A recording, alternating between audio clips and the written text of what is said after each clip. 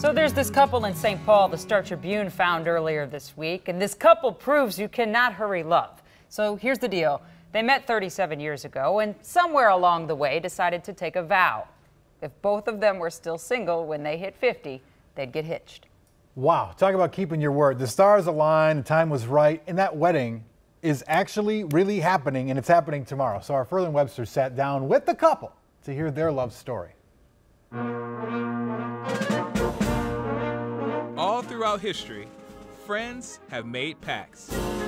From the young kids on the playground who make a deal to become astronauts, or to the college friends who vow to become millionaires, to these two people. Was that your graduation?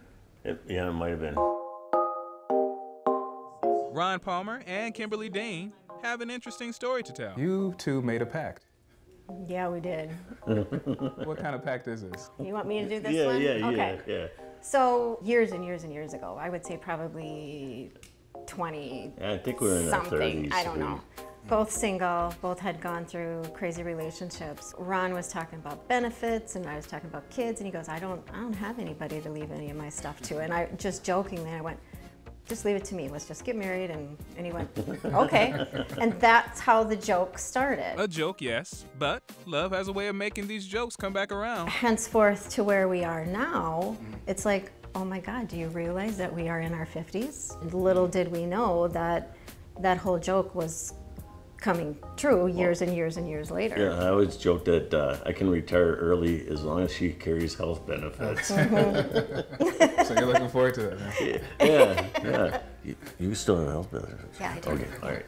There you go. Just checking. Yeah. The couple met at St. Agnes School in St. Paul and dated when Ron was a senior and Kimberly was a freshman.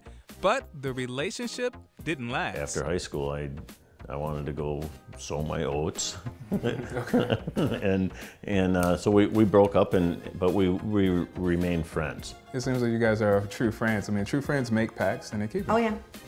Yeah. No, we've been friends for 37 years. We started out as friends, and we're still friends. Tomorrow you become ultimate friends? Yeah, I Pretty guess you could say that. Yeah. If someone says to you, a marriage that started off with a joke couldn't work, you would say what? Well, how serious is a joke? I think the pact was a joke. I think the actual thing of what we're doing tomorrow is no joke. Marriage is a commitment, and that's something that I think that we really want to do to each other. How do you like my tie? I'm sporting a big, nice, fat tie. I'm gonna tie my tie like that for the wedding. No. Well, you don't always get your way. No, yes I do.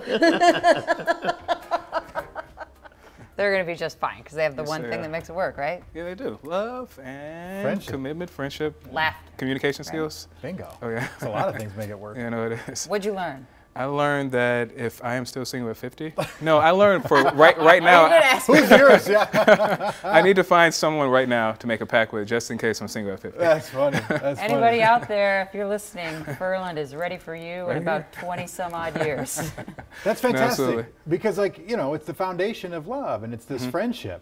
So did they say that they fell maybe back in love, like later down the road? I from what I gathered, I think they've always had love for each other. Yeah. And it's just that, like as you said before, the stars align, and you know they hook up. Well, not hook up, but they're getting married tomorrow. There you go.